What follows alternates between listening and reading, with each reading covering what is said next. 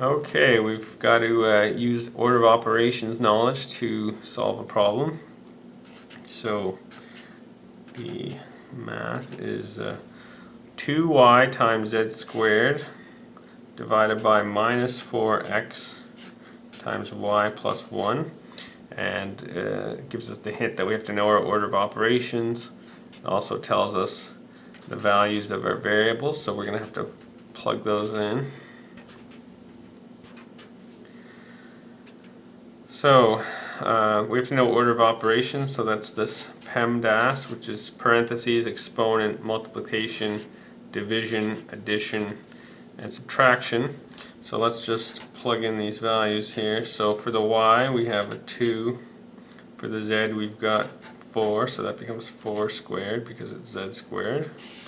It's divided by minus 4 times the x, which x is equal to minus 3, and then finally we have y plus 1, so the y is 2, so that becomes 2 plus 1. Now you notice I put some parentheses in here, but that doesn't really change anything because we're just multiplying and dividing, so it doesn't matter because multiplication and division are, you can do them in either order. So first thing we have to do, though, because there's a parentheses and there's an addition inside, you've got to do the parentheses before you do the addition, because you can see here parentheses comes before addition. So we have to do this 2 plus 1 before we can finish the problem. So we have minus 4 times minus 3. So the 2 plus 1 is equal to 3. So now we've got we still have an exponent we want to deal with, because that's the next thing you have to do.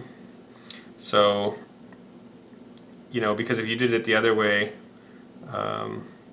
you wouldn't want to be 2 times 4 and then square that. Like that doesn't work. So you have to square this 4 first, because it's 4 to the power 2.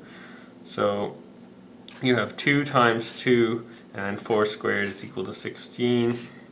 Divided by negative 4 times negative 3 times 3. So now it's all just multiplication. There's no more parentheses that matter.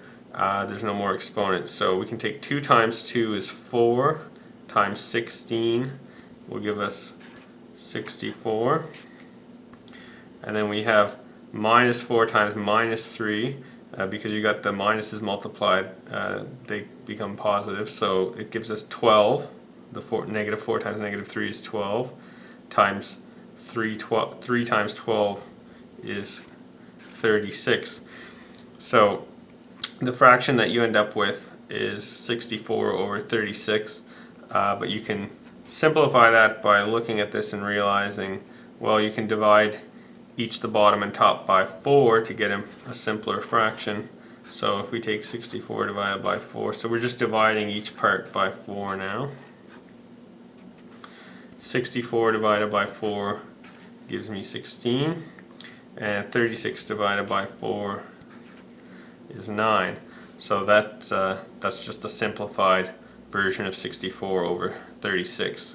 So the key here is just to remember this PEMDAS and fill in the variables and make sure you don't make mistakes with the sign. So when you multiply the negatives, you have to make sure that you get a positive. Okay?